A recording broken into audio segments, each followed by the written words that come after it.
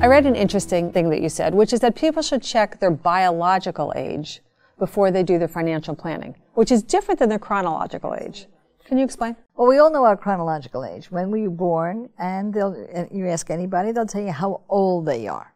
But how old you are in years doesn't mean what your age is. Your biologic age has to do with how healthy you are, how fit you are. It even has to do with your mental cognition, and in many, many ways has to do with your emotional health as well.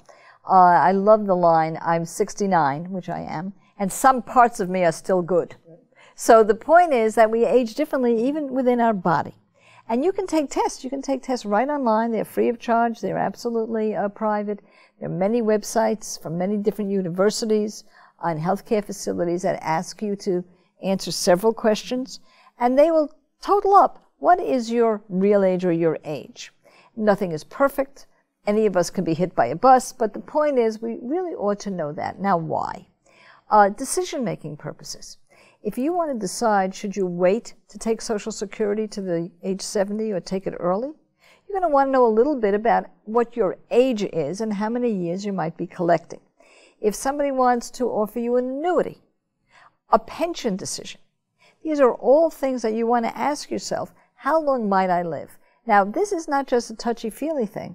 Insurance industry is now looking at some very specialized dynamics. They don't care as much your chronologic age, but the people who have 15 more years to live by their actuarial standards are the same people.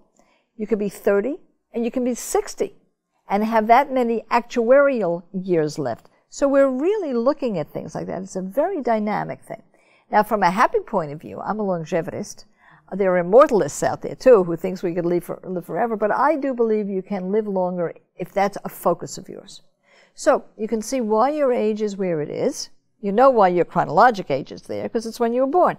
But if you want to look and see why you got your age score, you can improve your age score, just like you can improve anything else in life by focusing on it. So I'm very happy to know what is my age, and can I do anything about it to improve it?